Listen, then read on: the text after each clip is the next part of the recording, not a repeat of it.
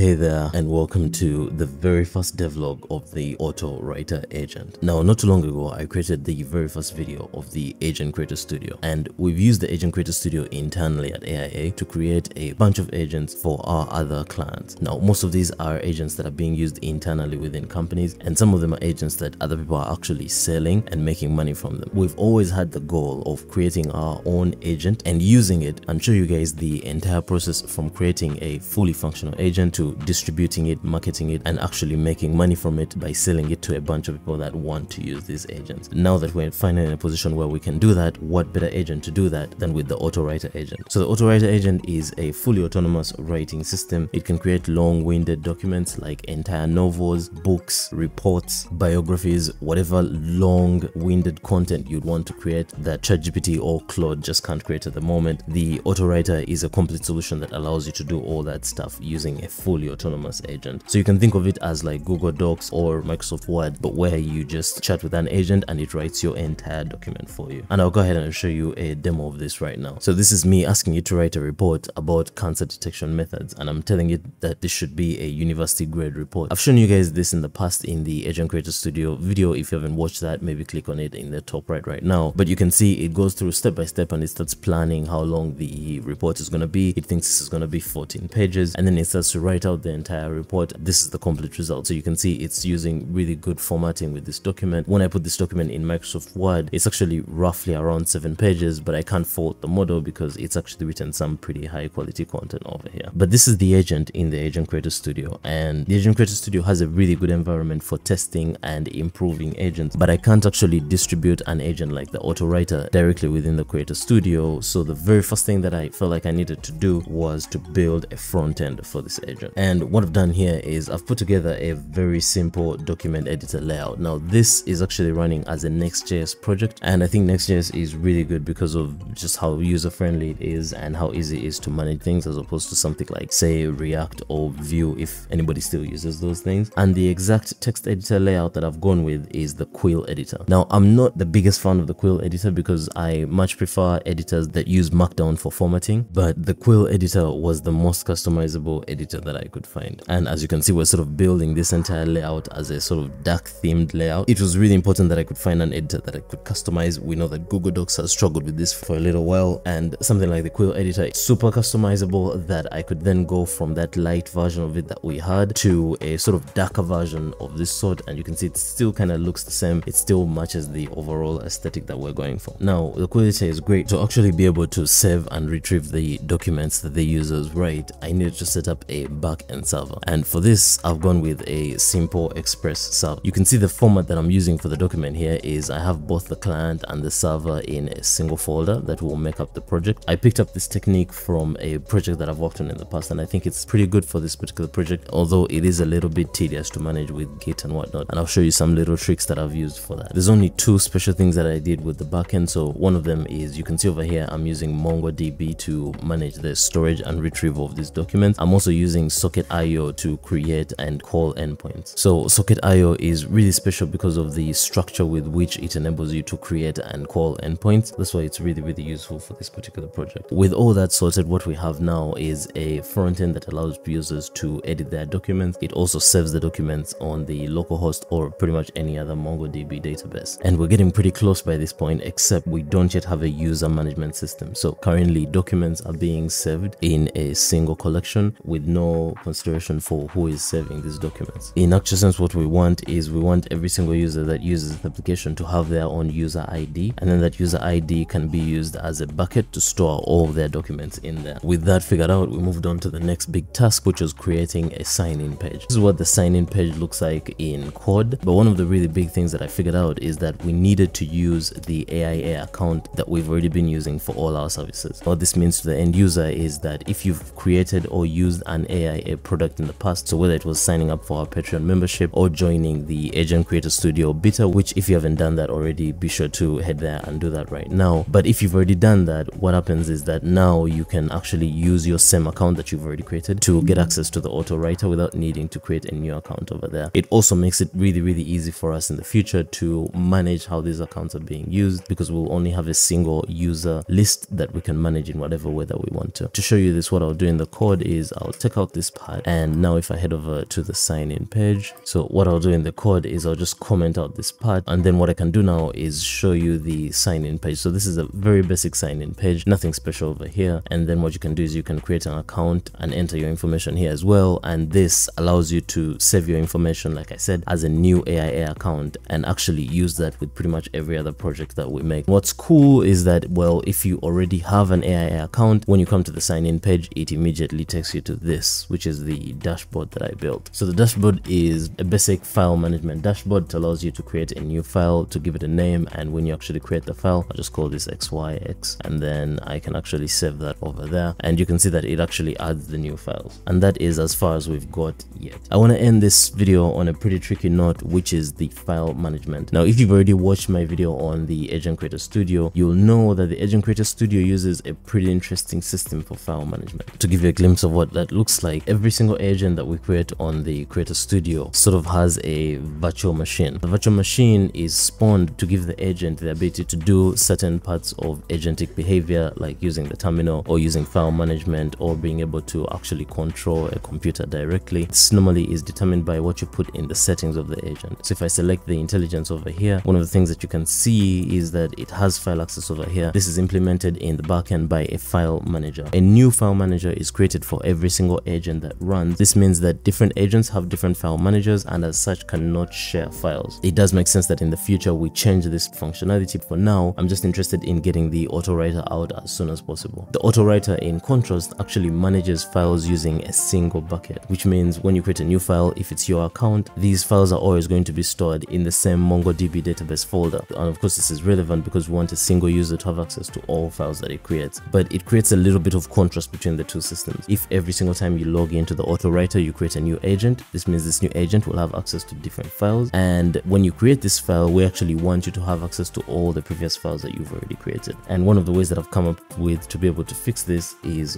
one, every single user of the AutoWriter is going to have a single dedicated agent unless they decide to create a new one. Having a single dedicated agent is actually really useful because then we can use the memory within the agent to create an agent that can have long-term memory about the previous things that you've told it. But then also being able to switch agents if you actually want to enables the new agents that you create to manage only the files that you want to have access to. This functionality is pretty tricky, and I know that, but it's going to be the functionality that we're going to be working on next within the Writer Studio. So we've done this quite a bit, and if you're interested in building your own agent and either developing it into a project or using it internally within your company, be sure to head over to the very first link in the description and book a meeting with us on which we can sort of discuss how you'd want to build that agent and how we can make that possible for you. But with that out of the way, let's go ahead and continue with the video. I'll go ahead and cut off this particular devlog here for today. If you've enjoyed this and want to know how to create your own agents and sell them to be able to make money from them, be sure to head down and hit that subscribe button, as my goal is to release these devlogs on a daily basis. In addition to that, if you haven't checked out the Agent Creator Studio video, I'll leave that in the top right corner right now. Be sure to click on it and learn more about what the Agent Creator Studio can do, and I will be releasing some new videos for it as well coming next. Thanks a bunch for watching, and I will catch you in the next one. Don't forget to head over to our Discord and have a fun chat with us. We're always chatting in there and discussing what agents could mean and what kind of agents we can create, and I will catch you in the next video. Peace out.